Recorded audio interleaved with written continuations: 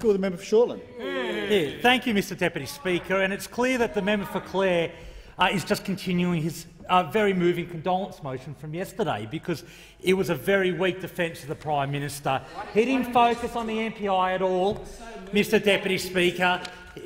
The MPI concerns the government's failure to provide leadership. It's a failure which permeates this government, and it's a failure which comes from the top, from the man who occupies the office of Prime Minister, but who does not understand the responsibilities of that office.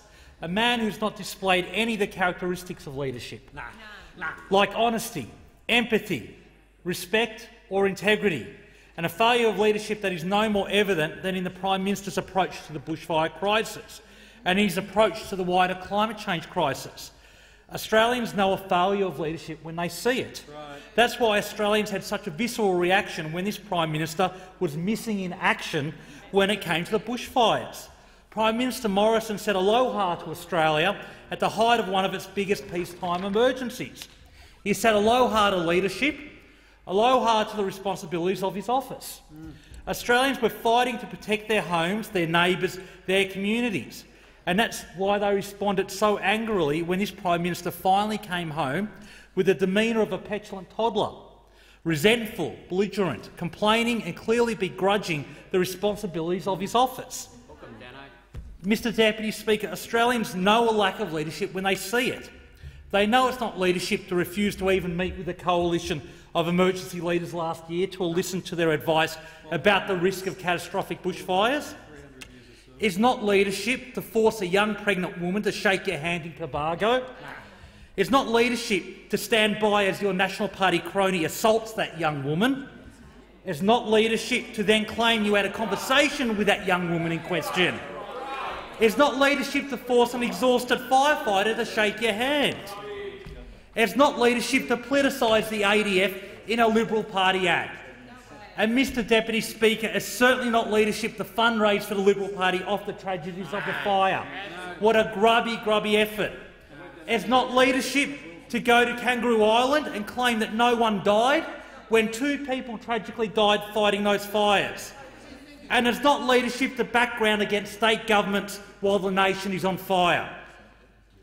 And, Mr Deputy Speaker, it's certainly not leadership to let the National Party conduct a public brawl on a day of national commemoration for the bushfires. And it's not leadership to allow your party room to again push for inaction on climate change. It's not leadership to allow senators like Jim Molan to deny the science of climate change on national television. And it's certainly not leadership to claim that we'll meet our emissions reduction targets when they'll only be 0.3 below 2000 levels this year and only 4.7% below 2000 levels in 2030. The truth is, Mr Deputy Speaker, he hasn't got the courage to fight the climate deniers in his own party room. He hasn't got the courage to fight for action on climate change and to provide leadership on this critical issue because he stands for nothing but himself. He is the ultimate chameleon of politics, lacking in values, honesty, integrity and courage, and only standing up for his own narrow interests.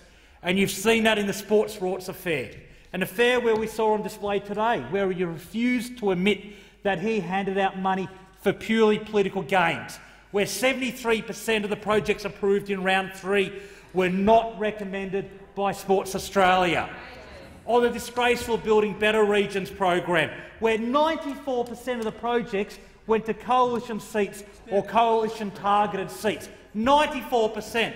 Well, Mr Deputy Speaker, as a regional MP, as a member with councils who are desperate for capital finance to support projects, I say shame.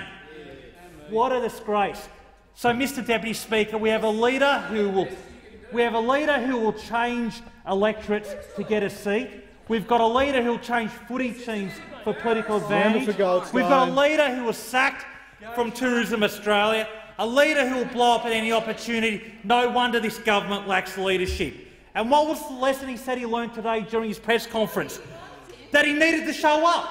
That was the one lesson he had from this entire crisis, that a leader needs to show up. Well, Mr Deputy Speaker, we'd get an answer out of a 4-year-old, let alone the Prime Minister. What a farce. What an empty suit. What we needed, when we needed a national leader during an unprecedented crisis, we instead got Scotty from marketing. What a disgrace. I call the member